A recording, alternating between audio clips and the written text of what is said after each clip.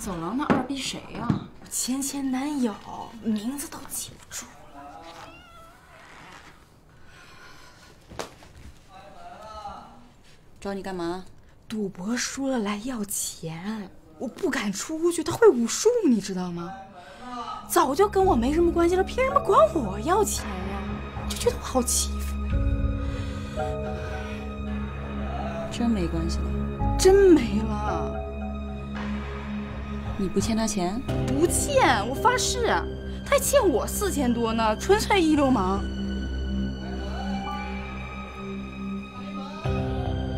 那好，我来。少少啊，给丽仔、黄毛他们打电话都叫过来。哦。不能老是吃饭、喝酒、打牌，有麻烦得随叫随到。那你想把他咋着啊？让他滚蛋！开门！开门！开门！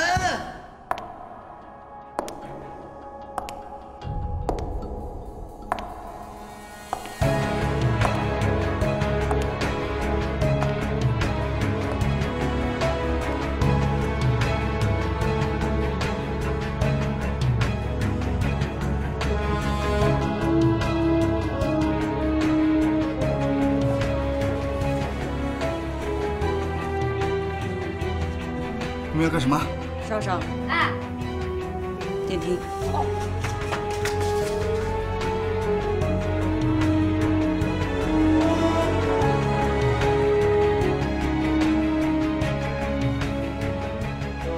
我对你好过。嘿，逼我和你堂叔睡觉，这叫对我好啊？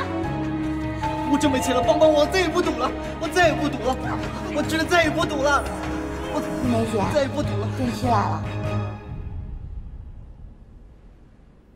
扔出去！我不赌了，我再也不赌了，我再也不赌了，我再也不赌了，我真的再也不赌了。哎，他腰间盘突出，不会出什么事儿吧？我在想。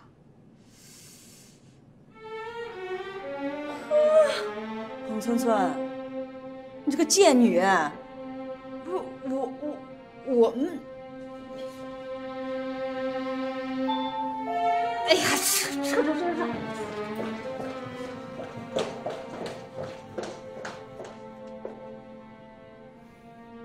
一梅，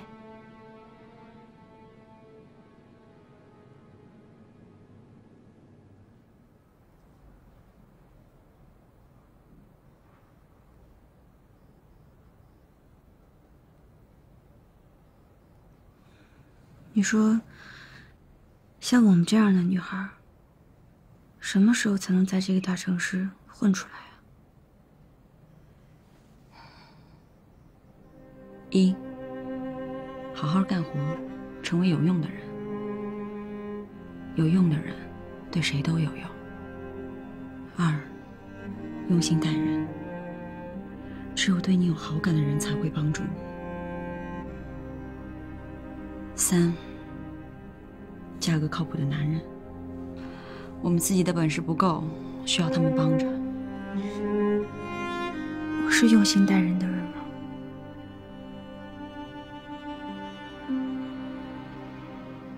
当然。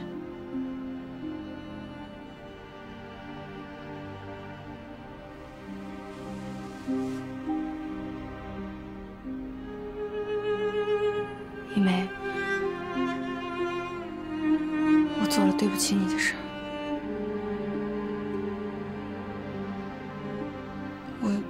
米娜，别往下说了。我问你，你做的那件事情，对不起我，对你有好处吗？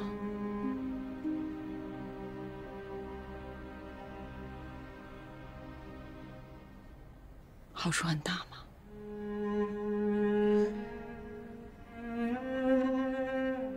可能很大，对我的上司，对我的公司可能都会有很大的好处。我也是鬼迷心窍。别再说了，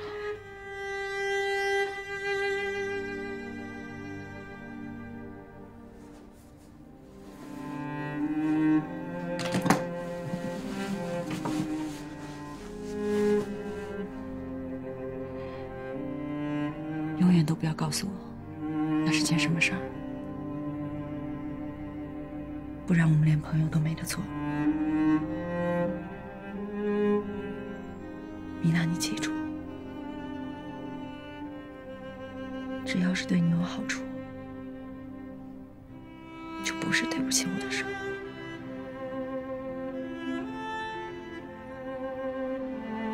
我们是朋友。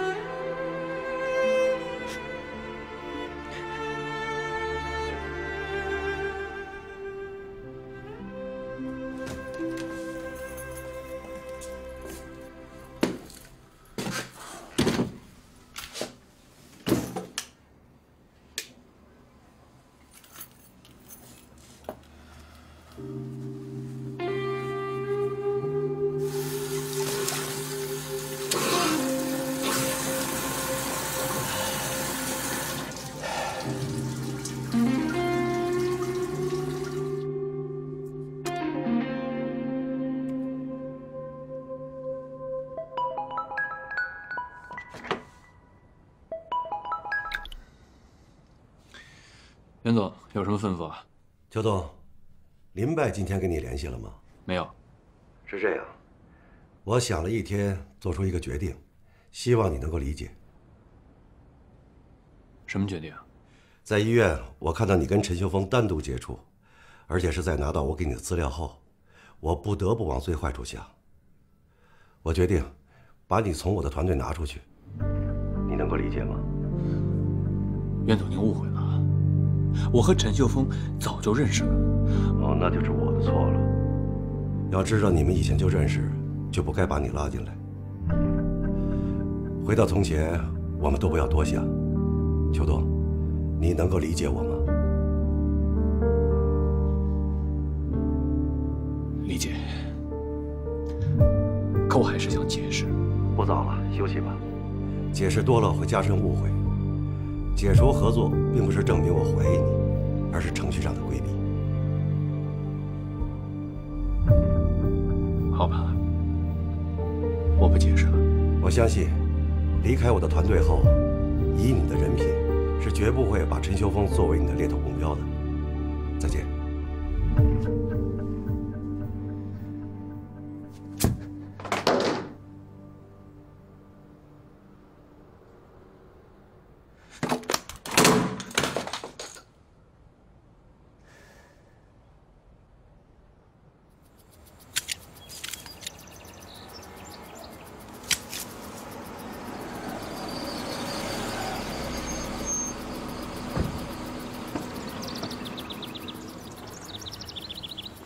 怎么一个人来？陈老师你好，我不是来跟你谈工作的，看，我是来给你推荐咖啡的，代购的，4种不一样的口味。这一样不一样，还看跟谁一起喝呢？你今天打扮这么楚楚动人，不会是你们袁总让你来试美人计吧？陈老师，没您这么夸人的，我平常就这样。我把你们袁总给伤害了，他没跟你说吗？没有啊。您要是真伤害了袁总，那我希望我来您这儿的事儿，他不知道。那合适吗？来，请。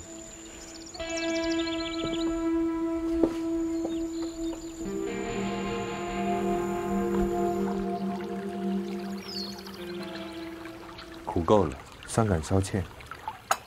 这应该不是最正宗的蓝山，但一定也是牙买加产的。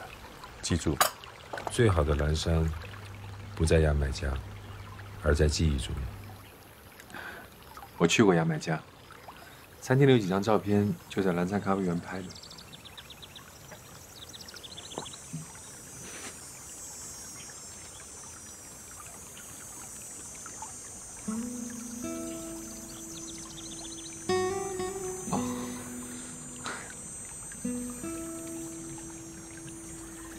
您对味道很敏感，这应该跟家学有关吧？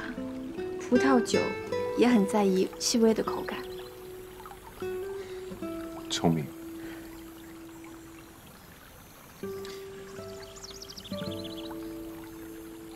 来，谢谢。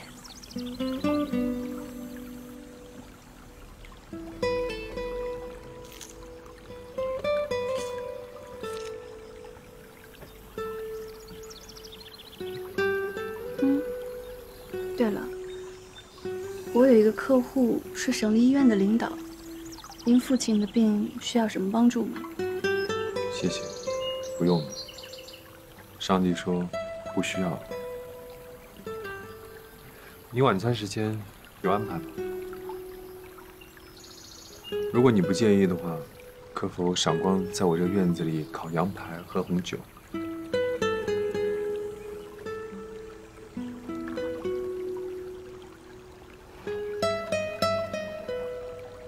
我好像只能同意了。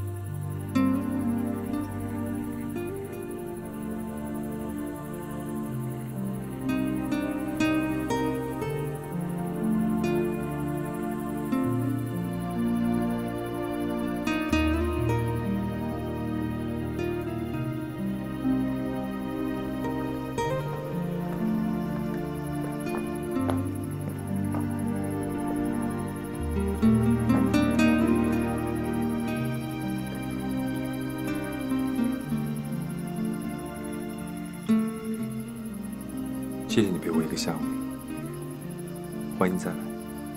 跟您在一起能学到很多东西，还有一桌子的美味儿，太爽了。以后我一定会经常来打扰您的，到时候您别嫌我烦。风轻云淡，月光美人，连神仙都不会烦。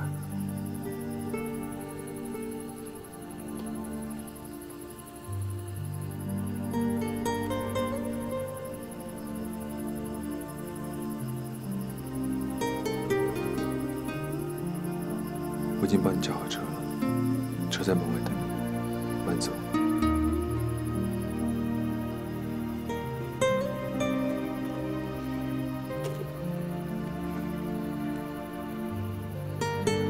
陈老师再见。你喝了酒了，还是直接回家吧。再见。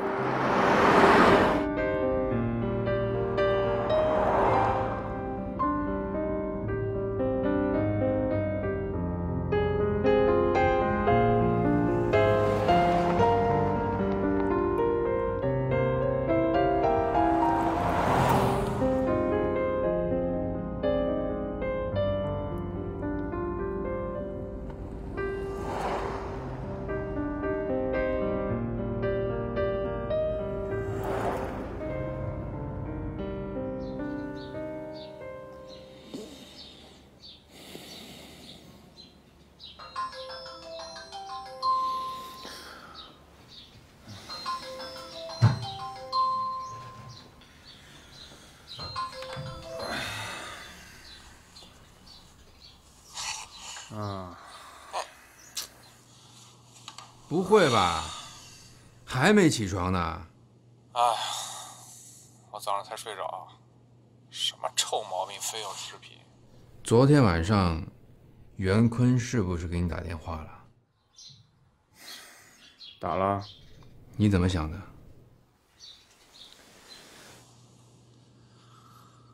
昨天晚上我很难受，你知道我最怕的就是别人瞧不起我，翻腾一晚上。现在好多了，我理解他。袁坤知道你也在猎陈秀峰。就随便一说吧。不，香港离岸公司说得很清楚。这他都知道，那是我想简单了。往远处看，我倒觉得是好事儿，省得误解上加误解，最终变成解不开的疙瘩。确实是，我也是这么想的。哎，谁都难免会被怀疑，我又不是圣贤。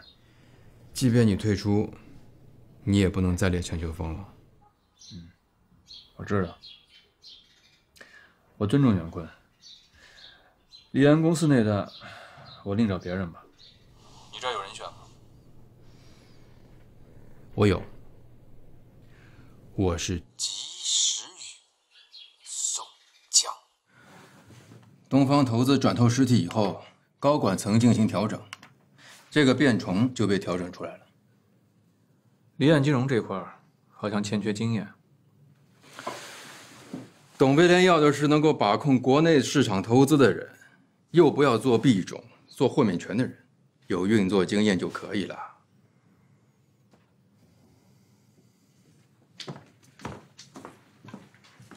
林总，郑总，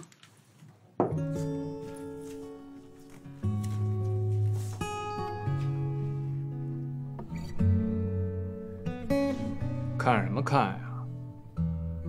还有什么吩咐吗，郑总？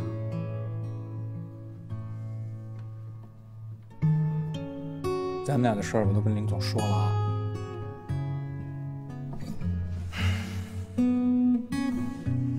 敢泡老板，胆子不小啊你！老板有魅力，没办法。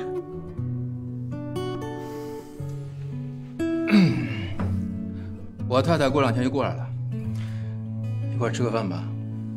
你得把小贾正式的介绍给我们。必须的。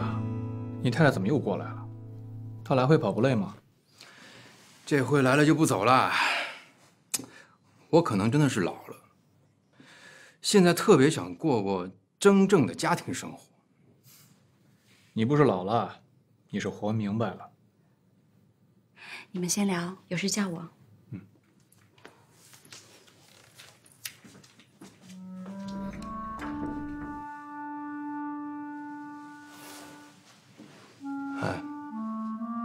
他好像还没摆正位置，在下属和女朋友之间扭扭捏捏的。当然，这不能怪他，要怪只能怪你，还偷偷摸摸保密着呢。我是开不了口，公司内部不准谈恋爱，这规矩是我立的，我总不能自毁长城吧？那就等等再说。说点陈秀峰的事儿。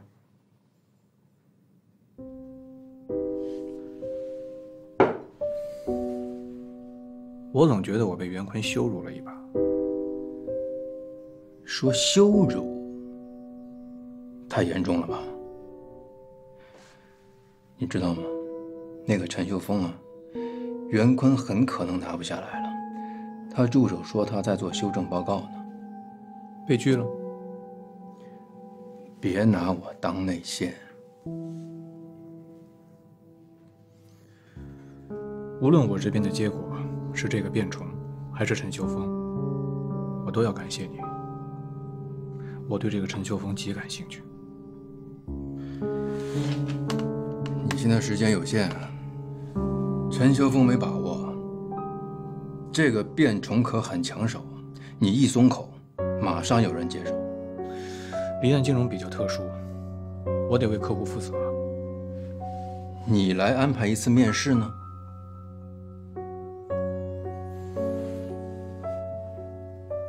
让他们来定夺也好，就按你说的办。哎，我是不负责任的人吗？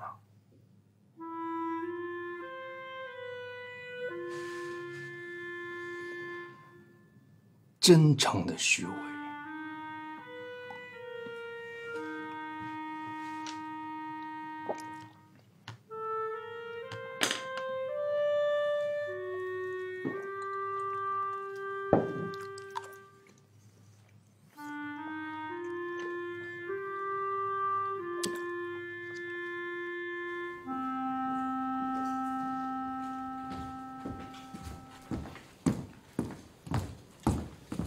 通知董梅莲，新的 candidate 已经通过审核，可以安排面试。九重科技的网络 CEO 说，他们的校园招聘可以外包给我们。当然要接下来。不见，校园招聘的事儿你最清楚。九重科技这边，你帮着田经理一块儿做。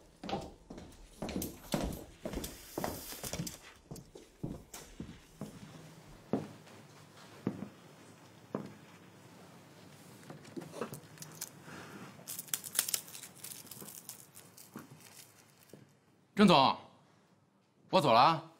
呀，你还没走呢？没呢，这就走。过2天请你和小贾吃饭，你别忘了啊。小贾，记得提醒他，他现在脑子。走了啊。这挺好喝。留步都别送啊，走了。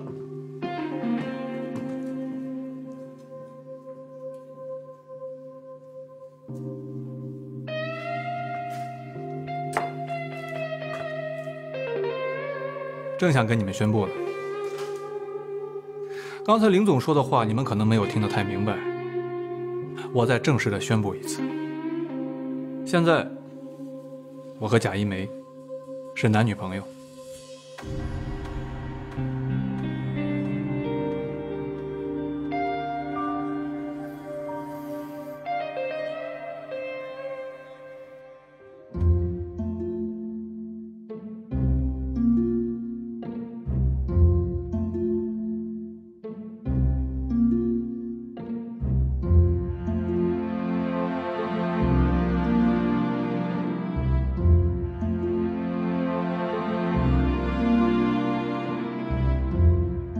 左边稍微低一点点，好嘞，可以了。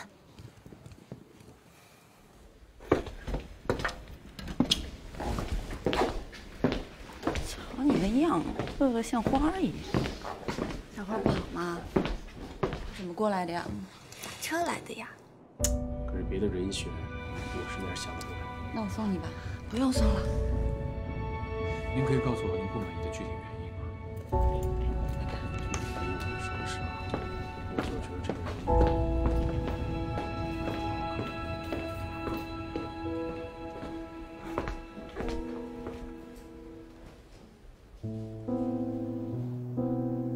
不好意思。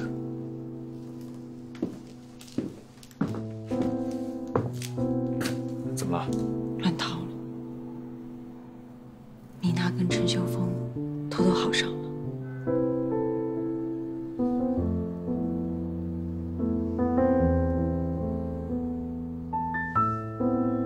色诱。米娜亲口说的。会不会是他一厢情愿？白领女的焦虑中，遇见魅力男容易产生妄想，经常自己骗自己。一梅，一切来得太突然，只是源自一杯咖啡。要想出事儿，一滴水都不嫌少。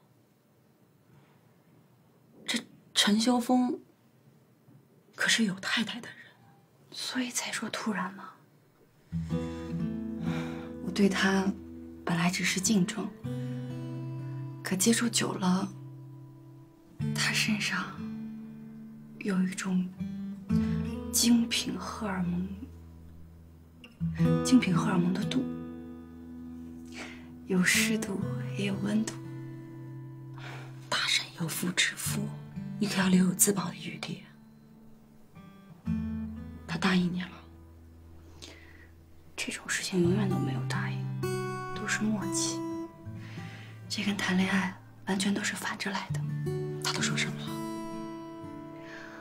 他说遇见我有一种迷路的感觉。他也太装了。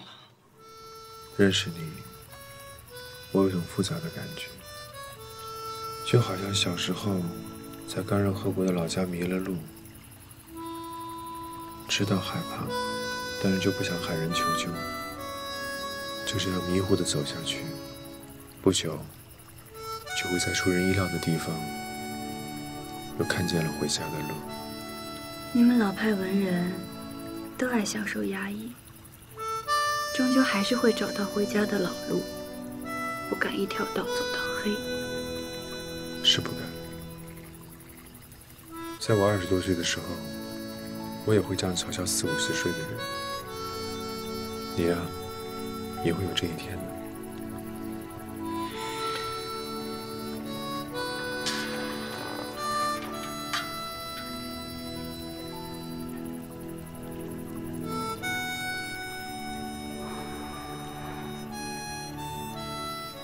我不想看你皱眉，不想看你为难，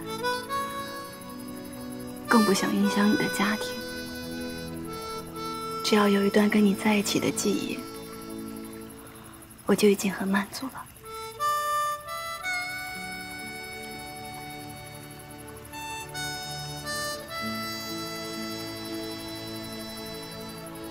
人啊，为什么明明知道是做错的事情，还要继续去做，偷偷的冒险，舍生忘死的去做呢？我能感受到，说不出来。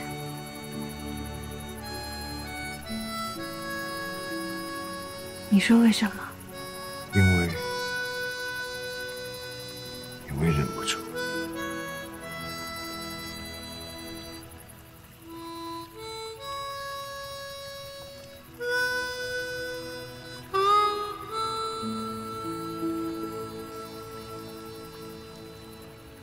你跟他看着我，你跟他到什么程度了？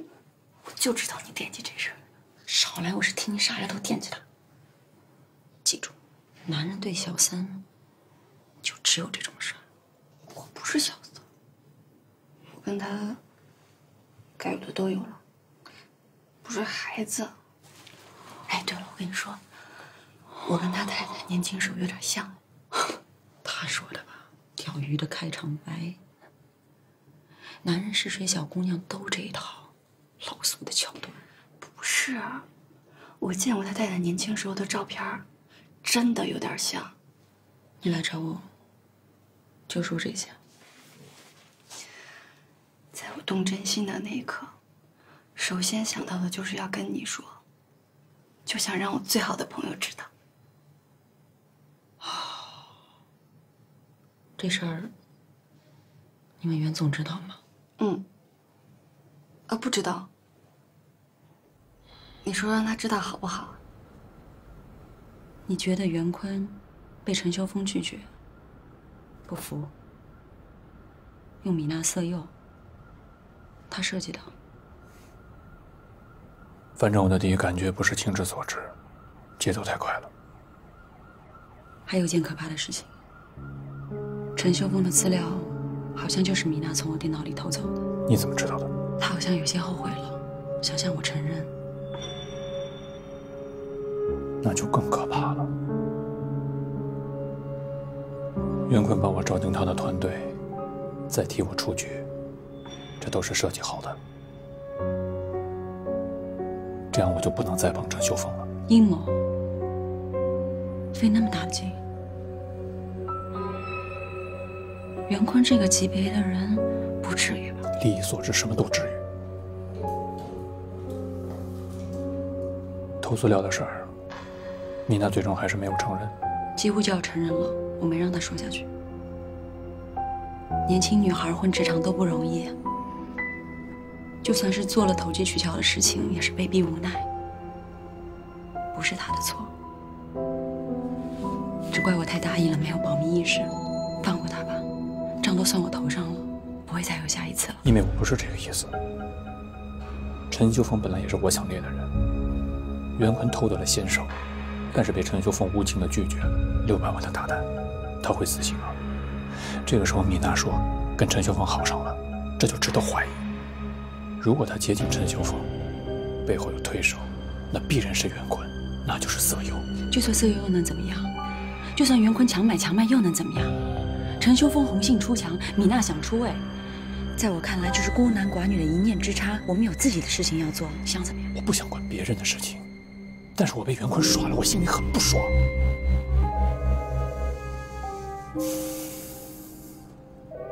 还有一个不开心的原因，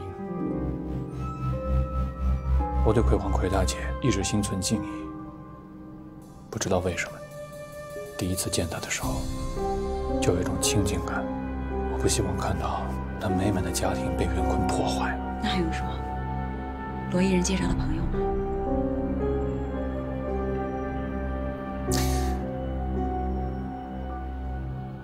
好了，阿一梅。胡思乱想是控制不了的，不应该胡说乱说。今天罗伊人，明天熊青春，有劲吗？有劲。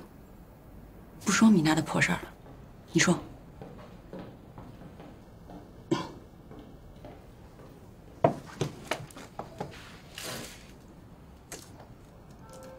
以前的人都是匆匆过客，我才是真爱。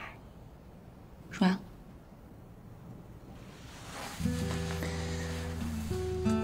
以前的人连过客都不是，什么都不是，你是真爱。爽，这话说呀，虽然未必由衷，但听得蛮顺耳的。我真这么觉得。觉得什么？我们互为真爱。互为互为。米娜和陈秀凤的事儿，你得替我打听。我不是开玩笑，我有一种预感，这是一个很大的阴谋。会吗？直觉。拭目以待。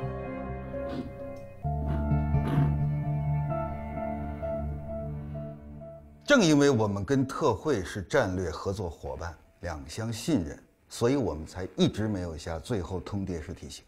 我们收到你方回复，正在逐条分析。不用分析，简单点，3个候选人，我这方认定的只有陈姓候选人，其他2个已被 pass 了。那也好，简单了。我会集中精力拿下这个陈，放心，会有满意结果的。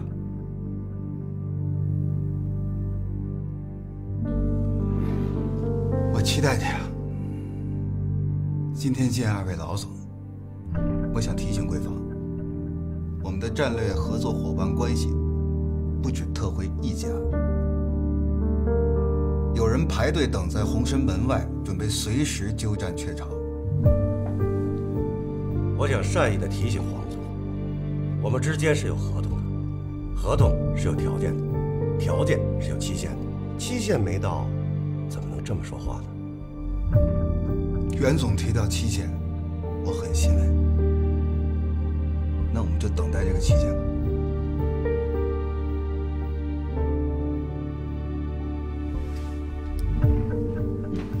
再见。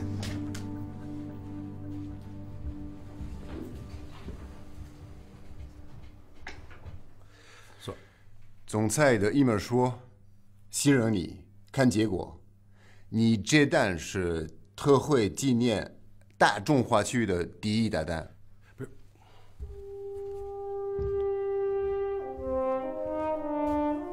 我也研究了陈秀峰，做海外 P 组合，他确实是理想人选。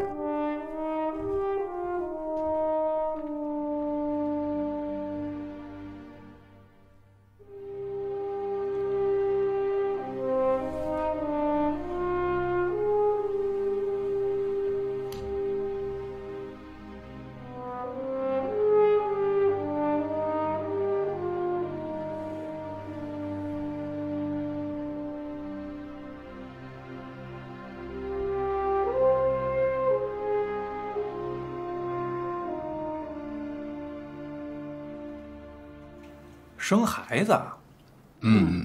怀孕了吗？看我干什么？生了你们自己带吗？他这回来了就不走了。好羡慕你啊，嫂子。这有什么好羡慕的？你要是手脚麻利，先斩后奏，生米熟饭，暗度陈仓，说不定你还走在我前面呢，是吧，秋冬？啊？明白。这才不应该放老抽啊，色太重。这就叫重色轻友，我就好这口。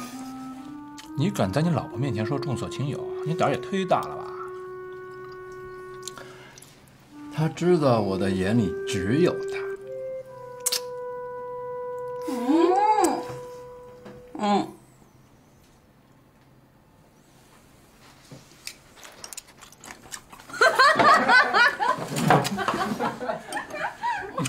差不多。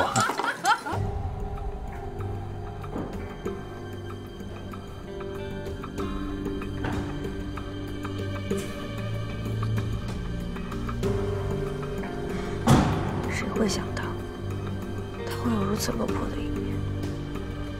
做金融的都是最现实的诸儒，难得他有诗人的情怀。落魄是暂时的，等他父亲走了之后，他还要杀回到资本世界去的。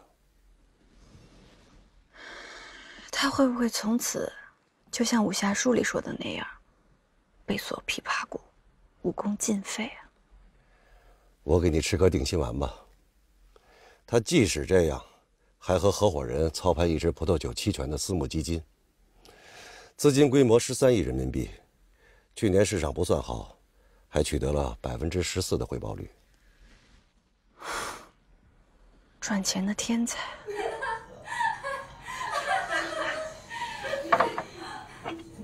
米娜承认好上了，吞吞吐吐是这个意思。我担心是袁坤的美人计。最近他和米娜是有些神秘，袁坤的压力很大。杜比和 Emma， 他另外2个 researcher 都被打发到外地培训去了。美人计、色诱，听着很像谍战。如果这事属实，那可就太卑劣了。听着很夸张，不是不可能。你为什么跟我说这些？我跟袁坤可是一家人。你们是一家企业的，又不是穿一条裤子的。你不会是想通过我来打探他们的消息吧？不敢奢望，但如果能，当然更好。就算能证实袁坤让那个小妖精去勾引陈秀峰，他俩也勾搭成奸了，那袁坤就一定能获取陈秀峰？未必吧。话说回来，就算袁坤拿下陈秀峰，内幕秘闻也无人知晓。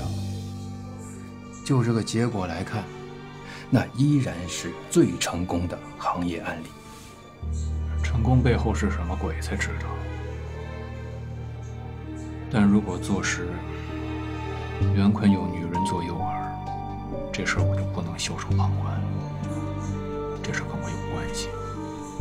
被他耍了，心里不服是吗？那又能怎么样呢？